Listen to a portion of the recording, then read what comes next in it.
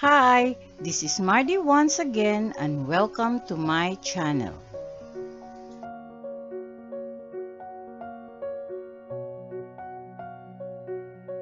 Our topic for today is all about the Chocolate Hills, the Philippines' third national geological monument located in Bohol province.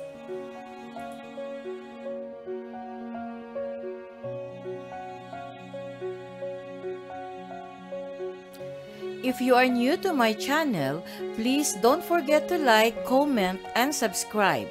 At para updated kayo sa mga susunod kong videos, please click the bell notification below. At sana po, don't skip the ads and please watch until the end of my video. For those who will subscribe and make comment, pakilagay kung anong lugar o country kayo nakatira. I will greet you sa susunod kong video. The Chocolate Hills of Bohol are spread over an area covering the towns of Sagbayan, Batuan, Carmen, Bilar, Bullones and Valencia. Most of the hills, though, are found in Sagbayan, Batuan and Carmen, the latter having the most uniform cone-shaped hills. Ang sikat na Chocolate Hills ng Bohol ay hindi lamang dalawa, kundi higit sa 1,268 cone-shaped na burol, isang kakaibang geological formation na ikinalito ng maraming geologist. Ang mga burol ay nakakalat sa isang lugar na 50 square kilometers o higit pa at iba-iba ang laki, mula 30 meters hanggang 120 meters ang taas. Ang Chocolate Hills ay tila walang katapusan kapag tinitingnan sa ibabaw ng burol sa bayan ng Carmen.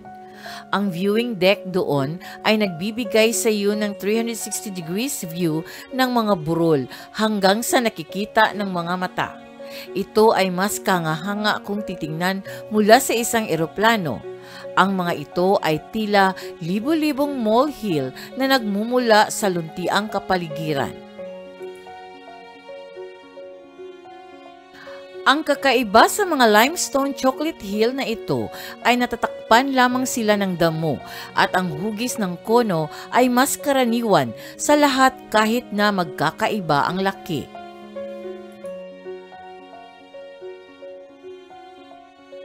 Ang mga burol ay nagmumukhang chocolate lamang sa panahon ng tagtuyot kapag ang damo ay nalalanta at nagiging kayumanggi at tila mga higanting halik na tsokolate. The grass species found thriving on the hills are Impirata cylindrical, Saccharum spontaneum, and some compositae and ferns. Tree grows at the foot of the hills and lush green rings around the almost bare cone-shaped hills, resulting in its amazing natural beauty.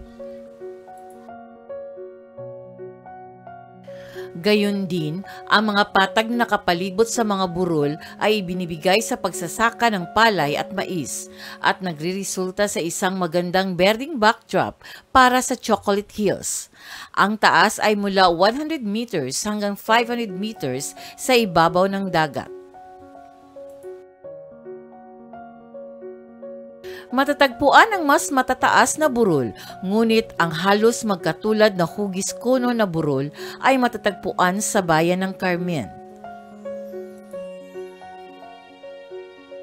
The most acceptable geological theory of the Chocolate Hills of Bohol is the hills were the result of thousands of years of weathering of marine limestone.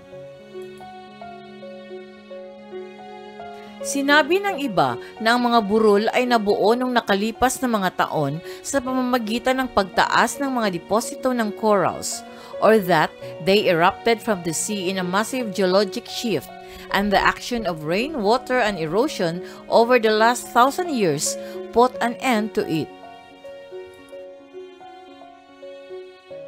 Considered sometimes as the eighth wonder of the world, the Chocolate Hills has been declared as the country's third national geological monument by the National Committee on Geological Science on June 18, 1988. in recognition of its special characteristics, scientific importance, uniqueness, and high scenic value, and as such is among the country's protected areas.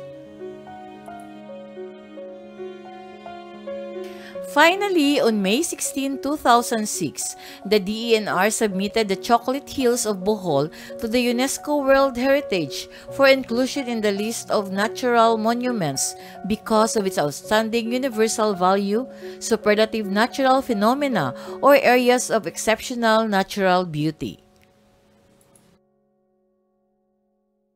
The area is now the Philippine Tourism Authority's list of tourist destinations in the Philippines.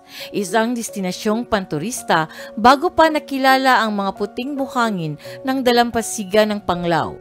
Itinatampok na ito sa watawat ng lalawigan at selyo ng Bohol upang simbolo ng kasaganaan ng mga likas na atraksyon sa lalawigan. A big shout out to my subscribers like Clarence Morelos, Galo Mejorada, and Joseph Ignatius. Thank you very much.